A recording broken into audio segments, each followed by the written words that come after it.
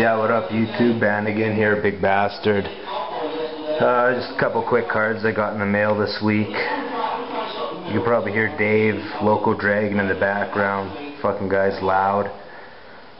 So yeah, just a few cards off of eBay. The Duke Snyder at a 36. I got this card here from Adam, Gillo.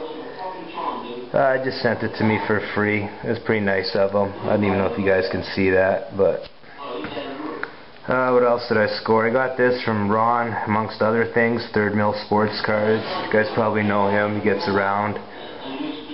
Tony Esposito, original 6, on-card autograph, of course. It's from O-Pee-Chee Premier.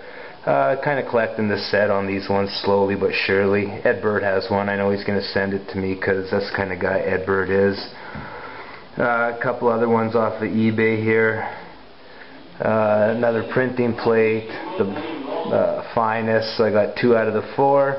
I'm looking for the other 2. If you guys know where the other 2 08 finest Larry Bird printing plates are, let me know. I'll hook you up for a finder's fee.